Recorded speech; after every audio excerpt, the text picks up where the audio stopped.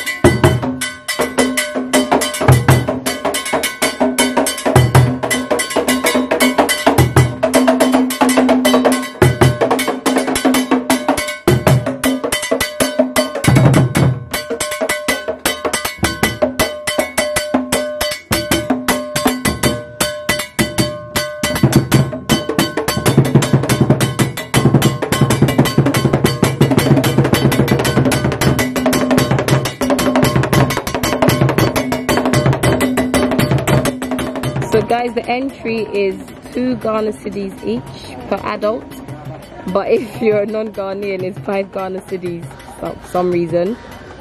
So feel free to say you're a Ghanaian when you get here. And it's 1 Ghana cedis for children, and non-Ghanaian youths are 3 Ghana cedis.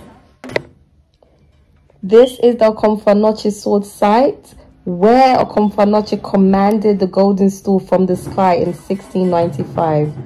I mean, at that time, there was no Asanteman, which is the Ashanti region. There were individual states who then agreed to come together, unite, and become one force, just so they can fight their masters, who were the Dankyiras at the time, and they wanted to fight them in a war. So at that time, the Dankyira Kingdom, which is now the central region of Ghana, they were very powerful and had defeated the Adansi Empire. So when the Adansi Empire was defeated, all the states became part of the Dankyiras.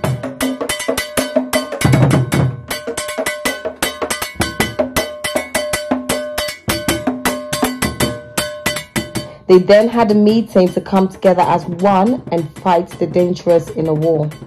So it was at this site that Okomfo Anokye commanded the golden stool from heaven, landing on the lap of the then chief of Kumasi, who was Osei Tutu I. After the stool had landed, all the chiefs were given a sword to swear an oath of allegiance to the golden stool as well as the king. So after the oath of allegiances, the chiefs' stools were taken away from them, and these stools were a symbol of authority and office for the individual heads of states.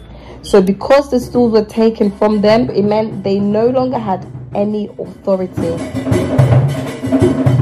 A hole was dug and the stools were buried within them. Pieces of their hairs, fingernails were burnt with the addition of palm wine.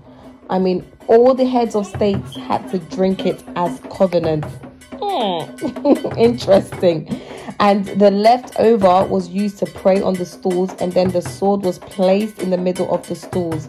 Okomfo Anokye then covered it and told them that the sword in the middle sealed the unification of the states.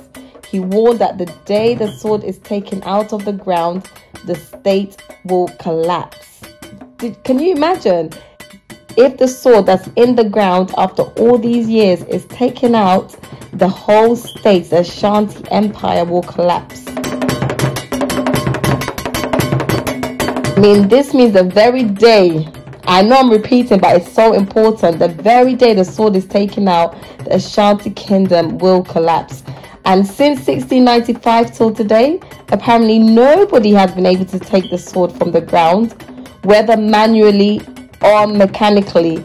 And, you know, many have tried, including, you know, even the renowned Muhammad Ali in 1965. I mean, I would love to try because I like to think I'm very strong, but but yes, every year libation is poured onto the soul twice a year.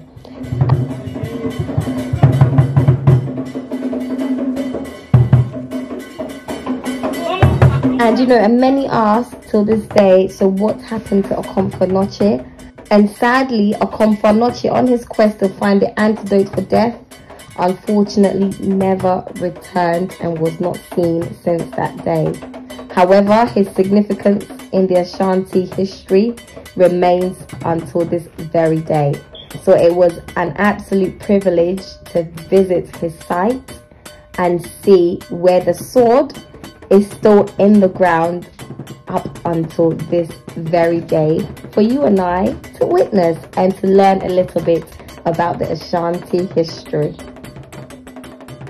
Guys, I hope you have been indulged into the history of Okomfo Anokye, and I hope my motto to aspire to inspire is continue to be impactful in your lives as I continue my journey in Ghana. Make sure if you are new, subscribe because we have more to come. Until next time, kiss from this dimple, kiss from this dimple. Akua Dimples. I am signing out.